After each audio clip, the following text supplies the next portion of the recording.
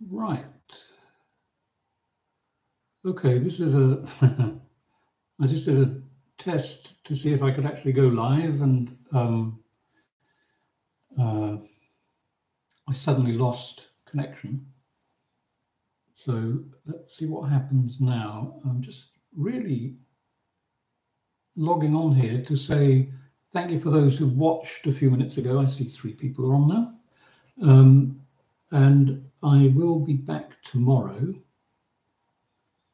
And but I've got a few minutes if anybody. I'm back, but I don't know how long for. So I'm sort of here to say thanks for turning up, and I'll see you tomorrow. I'm not going to go quite yet though. So I think there were a few questions on the last test I did a few minutes ago. Somebody said, can I paint more people in my pictures? I don't have the name on the list anymore because it's a different session. I used to paint people all the time. I've painted hundreds, and I've drawn hundreds again of portraits, but I'm not really, I don't really want to do that anymore. I'm sort of choosing the sort of nice free and loose sort of style. So I won't be doing that anytime soon.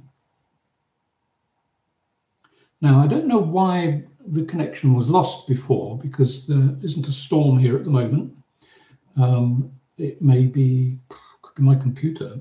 I'm going to check a few things when this session has finished. So let's, if there's any more questions, fire away, and I'll do my best to answer them.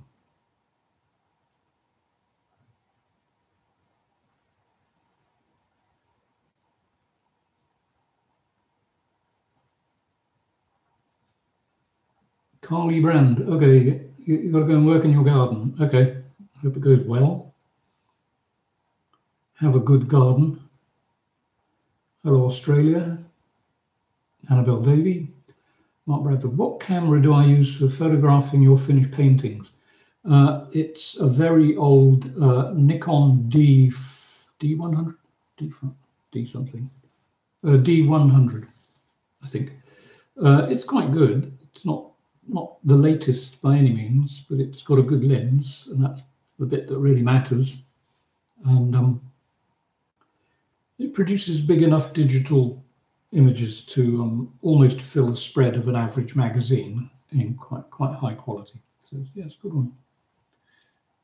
Probably time I bought another one. But there's always time to buy another camera. I must admit, I do like gadgets. Right, okay.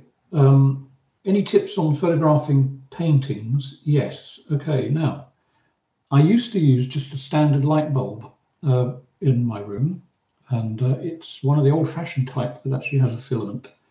While I'm videoing, I use a sort of bank of LED lights in a panel, which can go up to the ceiling. And the light that you're seeing me on now is light that's just bounced off the ceiling back down. If you do have lights and you want to photograph a painting, they say 45 degrees off each side of the painting. And I've tried that, but I always get hot spots, which means you get a bit of flare in your picture, a light area. So it does take a bit of juggling. One thing I do have to do here, because of the room, there's only one window in this room, which is over there, is I have to close the shutters so the light doesn't come in and bounce off the floor. That's how tricky it can be. So I prefer the light to bounce off the ceiling down onto the painting, and then any reflections tend to go down back to the floor. So it's, or you could get lights, a lighting thing called a soft box, which has several bulbs in it, and it's got like an opaque piece of glass or plastic, usually nowadays, over the front, just to soften the light. And yeah, it's a question of juggling. So it's fiddly though. What plans do I have for future videos? That's a good question, Tito. Well, they're always going to be landscape. They're either going to be landscapes, cloudscapes, or seascapes. Of course, I like clouds. I like clouds because it's like playing. I think it's a bit like playing, really. It's just fun, and but you just need to, you know, if you want to paint clouds, first thing is go and look at them. That's the first bit of I hope help that I can give you. Look at clouds. I personally don't think there's any point in looking at little white fluffy things on a blue background. I think you need to go out when there's a bit of drama, and you know, and lighting is important. Look at clouds first thing in the morning or in late evening. It's called the photographer. Well, it's called the artist's light, and then when photography was invented, the photographers started calling it the photographer's light. But that's when you start to get a red color in the sky, and it just makes it more interesting. It's just all about observation, really. And of course, you can make up a sky as you go along, because who's to say that sky didn't exist at some time somewhere? So where are we now? Let me just check. Yeah, future videos. They're going to be anything except people and animals. I just want to keep it simple, because I think a lot of people who want to paint, when they try and paint a person in a picture or an animal in a picture, that unless you've got quite good drawing skills, it can put you off. So this is to get everyone nice and comfortable and confident they can produce a painting.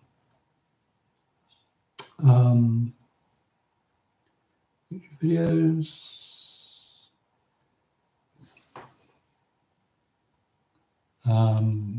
Greetings from Barcelona. Hello, Barcelona.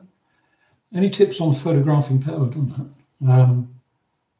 Basics of perspective. Yeah, I've done a few videos on that.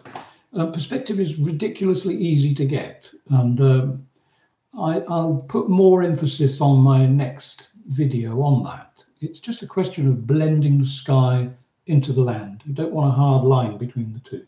They have to sort of merge together, and that will automatically give you perspective. You could, in fact, I'll tell you what I'll do on my next video. I'll show you how you can get perspective in 4 brush strokes, and I hope that'll help. Why did I relocate to France? Well, Hong Kong was too hot. I was there for a couple of years. I decided I'd worked in London for so many years, commuting into London from the south of England.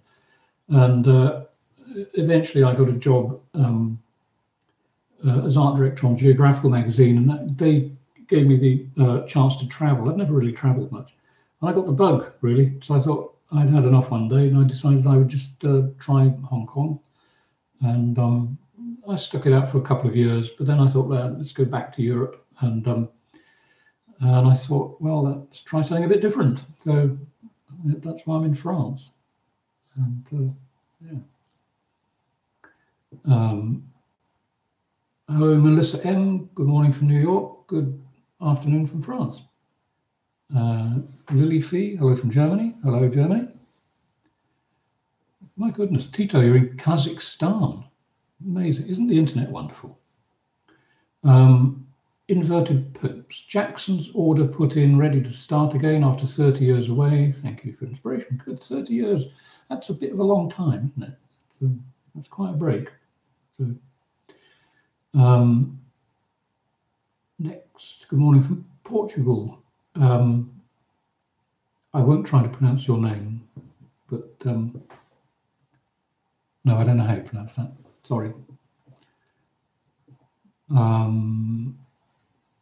Do I think, no, I don't do plein air, Christopher Blaylock, I don't do plein air paintings. I've done a few in my time in England, but the sunlight wasn't quite so devastatingly powerful as France. If I tell you why, if I walk to my post box, which is about 60 meters away, and if I open a letter and I get the white glare hitting my eyes, by the time I get in the house, I can't see anything. I've always had this problem, and so to go out and try and look at a painting in bright sunlight in France, that would be the end of my eyesight. So I don't do that. I've got all my pictures in here that I'm going to paint. Clouds in Tasmania are amazing and finding your videos timely. Cass Wilmot. Ah, Tasmania. I always wanted to go to Australia. Never got there. But I'm glad that you're finding my videos useful. Good. Oh, so the transmission is fragmented. I see that lettering is in Hebrew, so I can't read it. So I don't know your name, really. Interesting. I think I might speed up a bit so that in case I get cut off again, we'll see how it goes. Hello from Forest Lodge, NRESS, NRS. I don't know where Forest Lodge is, except I used to know one in Sussex in England years ago. Okay. How often a week do you recommend practicing painting? Well, every day. I don't, but if I could, I would paint every day. But I design paperback books for an English publisher, so I have to keep that going. And I think this year I'm up to 60 books, I think. So as you can, that's why I don't paint every day. But if you can, do it. It's just like playing the piano. Hello, the Netherlands. Leonard 2077 Zenny. It's amazing the names people put on their YouTube handles and stuff. Linear perspective. Yeah, I think probably I would have to actually video a drawing and show you how to do that. It's actually not that difficult. It's quite simple once you know the little tricks. Anyway. London, Ontario. Catherine McLean or McLean. My bucket list includes a trip to France to take your class. Oh, well, you can always do it on Zoom. Take it out of the bucket and put it on your computer right now. As the numbers of viewers go up, so the questions move faster. Sometimes feel low. It's jumped again. Catherine McLean. Sometimes, no, it doesn't. It's NRS. Sometimes feel low motivation to get going. Do you recommend wait for inspiration or just dig in and get? Yeah, don't wait for inspiration. Treat it. How do I put it? Okay, so since the age when I left college, I was about 18, 19, I think.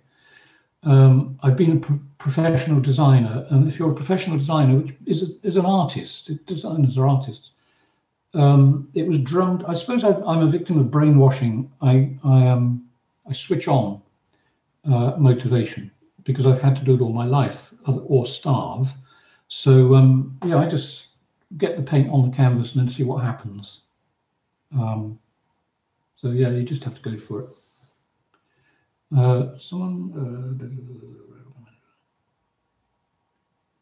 Okay, inverted papers. You say, I got into stained glass and only now I'm finding time to return to painting. Okay, interesting. I've always been interested in stained glass. Never quite understood how they do it, but I know some of the technicalities of how they join it together, but the actual, I know that some stained glass is just made out of lots of various colors. Some seem to have paintings on them. Interesting. Someone in Brighton. Oh, I used to live in Brighton. A Passing Badger. Great name. Yeah, I used to live in Brighton back in the 70s. Great place. So yeah, it's just one of those places that I always have to visit when I go to England. Myrtle Beach, South Carolina. That sounds good. Linda Simmons. Anything with a beach. If it's got beach in the name, I want to be there. Queensland, yeah, hopefully. Annabelle Davey, I would like, oh, my picture's flickering. I hope I haven't frozen. Yeah, always wanted to go to Australia.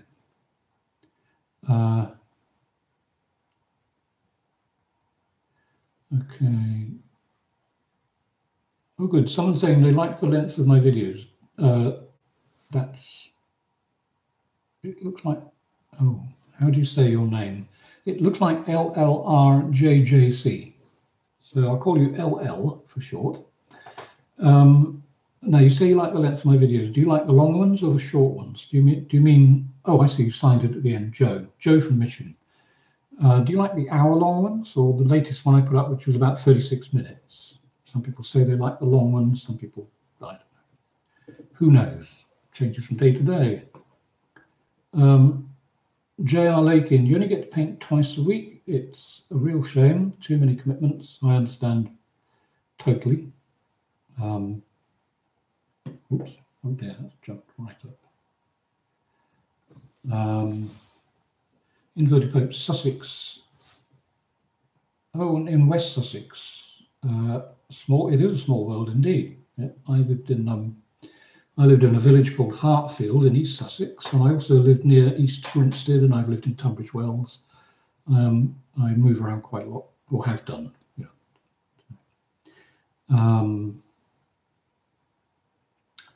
Newfoundland, Canada, D-Leg. Yeah, I must get to Canada one day. I hope I make it, but who knows? Linda Simmons, have you used Spike lavender oil for painting or brush cleaning? No, I haven't actually. I've never used oil for brush cleaning. Some people say you should do it. I don't. It's just not something I would do because when I finish painting, I clean the brush and I want all the oil and all the paint out. So I tend to go for it with the detergent.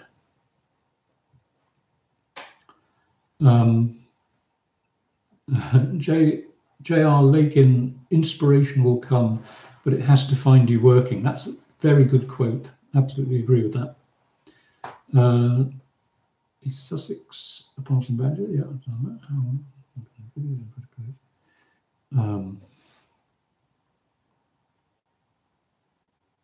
Excuse me while I try to get the messages so I can read them.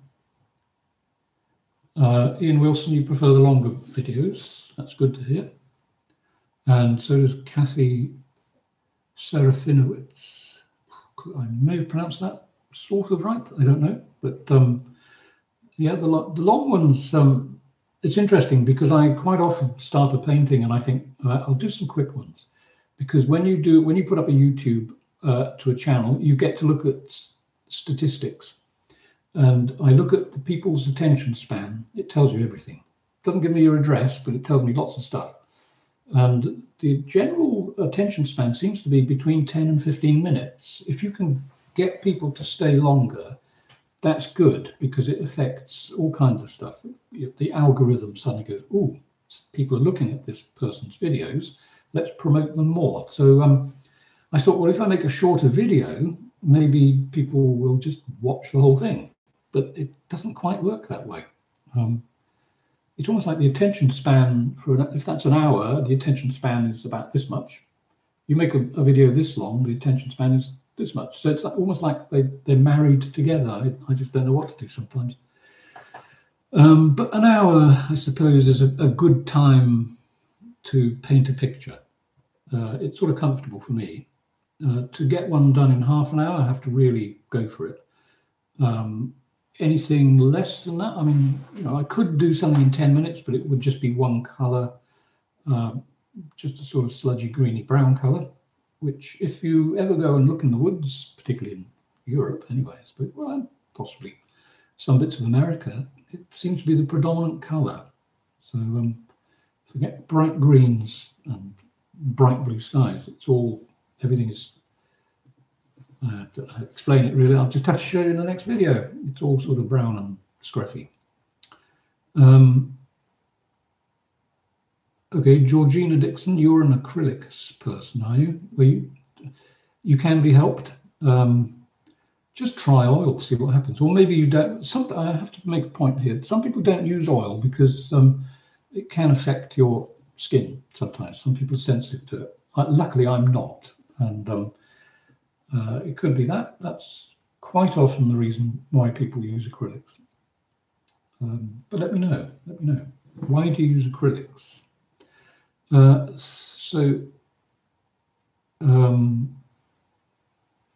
Okay. 30-minute videos are great for downtime at work and in the something I think evening. Spell check's terrible, isn't it? Takes over sometimes. Longer videos are best. Okay, well at least there's a good mix of lengths of videos there for you to look at. And thank you for that. That's a very nice comment. Regina Pierce, I just woke up 5 in the morning here in Canada, so I'll have to watch from the beginning. I wonder what I will learn from you today. Well, only what's going on in the chat thing today. I'm not actually painting today, but and I may paint tomorrow, depending on whether I can get this camera to look at the painting. It's the room is small and crowded with quite a lot of junk. Well, not junk, it's stuff that I'm storing that I just can't bring myself to throw away. I've got a lot of paint tubes lying around, and the cable to this camera, it's difficult to get it to point at the easel. So maybe I'll figure something out.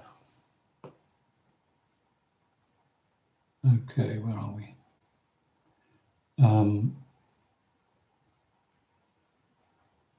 Okay. I think I might have missed a few here. The screen suddenly went. Ian Wilson prefers the longer ones. Christopher Blaylock, you don't worry about the length. That's good. Just keep watching all of them. That's the best thing. You're welcome, Dorina. Oh, right. When you design book covers, I don't design the covers. That's way too much trouble. What I do is I design the text and format the text, and I do diagrams and drawings to go in books. The covers, we have a separate guy who does that in England, and he's welcome to it. I've done, I don't know, maybe 20 or 30 covers, but not for quite a few years because I don't want to. It's much easier just to put the text, format it, make it look good, make it look like a book, because the covers can drive you insane, because you can design a cover, then the author gets to look at it and they say, oh, I don't quite like that color there. Now, earlier today, I saw a pigeon and it had a nice sort of gray bluey color here. If I get a picture of that pigeon and send it to you, can you match that color? You wouldn't believe the things you have to go through to design a book cover. So I don't do the covers. I designed the cover to my own book, which is a crime novel. And that came out really scary. So I won't go there. Anyway, if you look in my links under the videos, you'll see links to my book. And bear in mind, it's a crime novel, so it's a bit gory and it's, yeah. Okay, now what else we got?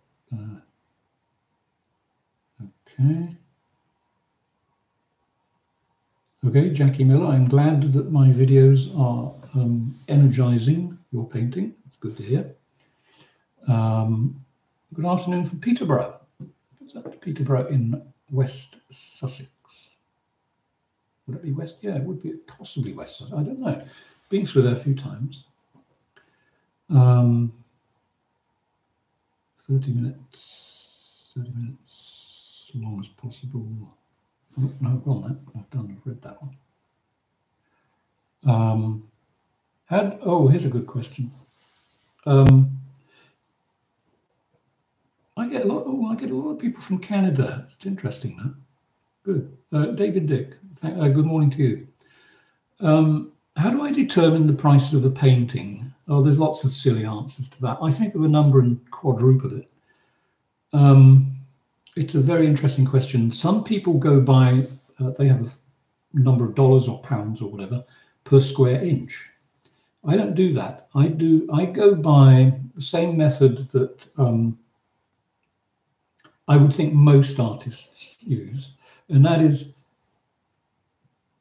experience, demand, how many people actually want my paintings, and how do I put it? a very interesting. Do you know, I haven't been asked that question for a long time. I go by looking at it. I look at other artists on the internet. I look at their prices. I compare my paintings to their paintings, the overall size, even though I'm not calculating the square inches. And I see what is the current preferred amount people spend. However, sometimes people ask me, they'll say, how much is a painting of whatever, so-and-so, you know, something I've done. And I give them a price and they say, well, that's not, believe me, this does happen. A gentleman in America wanted to buy 2 paintings and I gave him the price and he said, no, that's not enough. I thought, oh, this could be a scam building up here because people try.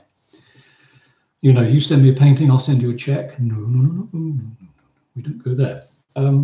So I asked him, I said, what would you expect to spend? And he told me, so I said, fine, have 2 paintings and that's the amount. And it's, you know, it's not a low amount. So I go by a minimum price now. If you send me a Facebook message, whatever, I'll give you a price on a painting. But the absolute minimum price, I suppose I can tell you on here, although it may go up and nothing goes down, if bear this in mind, is around about £1,000 because I know I can get that. But I know artists who are selling paintings the same size as mine for 6,000, 7,000, whatever. And that's the sort of money they get. So the other thing I'm asked, which relates to that, is, so if you can paint a picture in an hour and get 1,000, I must point out, I wouldn't finish a painting in an hour and sell it for 1,000. It's always got extra work done on it because a lot of the paintings I do that you see on YouTube are demo paintings. It's one I can show you in an hour. And then sometimes I'll come back to a painting and show you how to finish it off. So it's never exactly an hour. But supposing someone did say, and this has happened, someone did say, oh, I like that painting exactly as it is, and they want to pay you the money. And the way you explain to some people, not everybody, some people want it to be explained. They say, well, how can you justify £1,000 for an hour's work? Well, 50 years of experience has enabled me to do that in an hour, plus thousands to create that picture. I hope that makes sense. But, the personal painting and their family, but you get a wider appeal, I think, with landscapes. So yeah, I'm not likely to be doing any more portraits.